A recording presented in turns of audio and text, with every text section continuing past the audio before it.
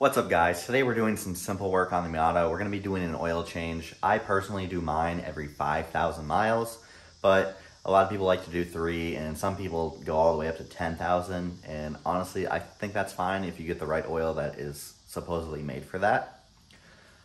But I always, regardless of even if the oil's been changed before I bought the car, I just change it myself. It's cheap insurance because who knows, they might be lying, or who knows when the last time this even had an oil change.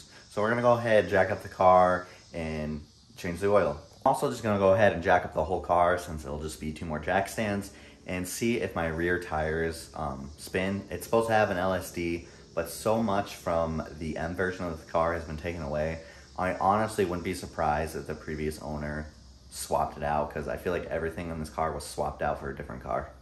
All right, as you can see, the car is jacked up. I'm gonna go ahead and start it and see if both the back wheels spin or if only one. If only one spins, it doesn't have LSD, which would mean I got hugely ripped off, but I think it'd be a lot of work to switch that out, but who knows, maybe they did.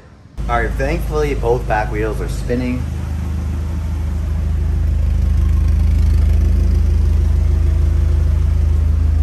So it indeed does have LSD. All right, so for the oil change, I got 10W30 because apparently that's what oil it takes, and I believe it's 5 quarts that it holds. I'll have to double check.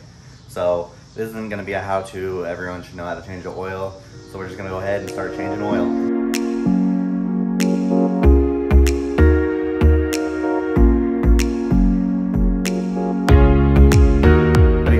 Guys, it's about an hour later and I just now got the oil filter off. Whoever decided to put the oil filter in the Miata where it is, I honestly hate. It's in an awful spot. You can't see it from the bottom.